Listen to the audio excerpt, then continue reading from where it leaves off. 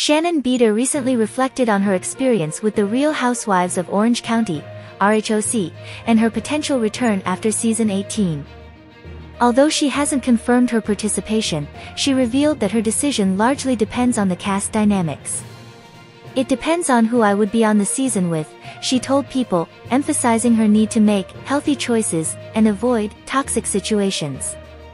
Beador opened up about the personal growth she has experienced over the past year, noting her efforts to establish boundaries and manage her reactions. She expressed a desire for viewers to see the changes she's made, especially after what she described as a challenging time in the previous season. Reflecting on the season 17 reunion, she recalled being exhausted and overly focused on defending her then-partner, John.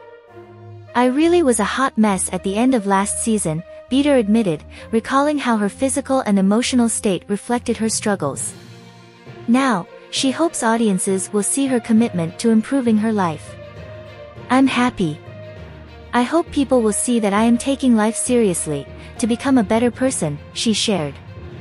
Beador's future with RHOC remains uncertain, but her emphasis on emotional well-being and growth suggests she's dedicated to a healthier path moving forward.